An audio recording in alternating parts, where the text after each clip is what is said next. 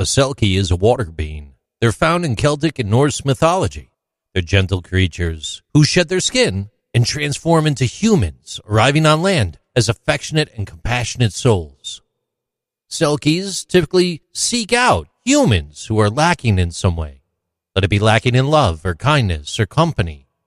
And these stories about Selkies, they often end in heartbreak, as the sea always calls them home.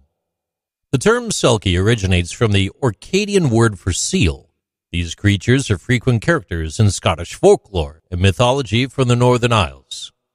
For those who wish to catch a glimpse of a Selkie, the Northern Isles of Orkney and Shetland are the places to go, as the locals are eager to share their knowledge.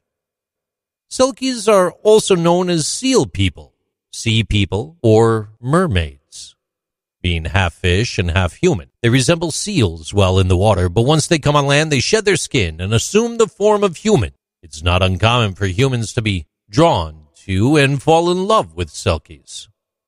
The Selkie legend has endured through the ages, particularly in rural coastal communities on the islands. Selkie sightings have even been reported in modern times. According to legend, before coming ashore, Selkies must shed their skin or their tail. If a human finds and hides the Selkie's skin, the creature will be unable to return to the sea.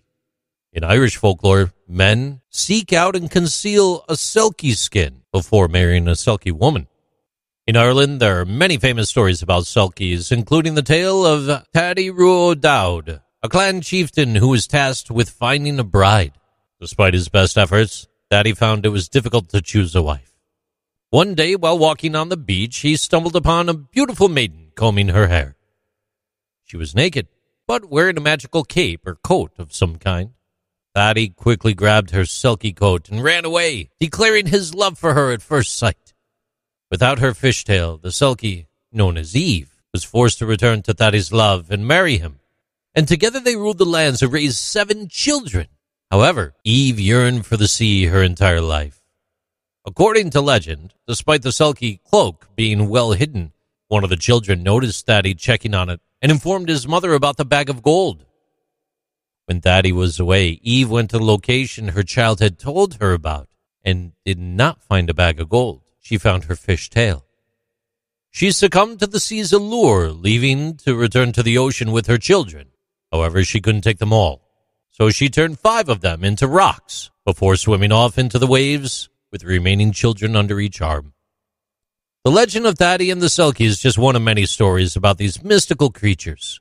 The Selkie myth is believed to have originated when Scottish and Irish ancient peoples encountered Finnish or Sami travelers who were mistaken for Selkies due to their use of sealskin coats and kayaks.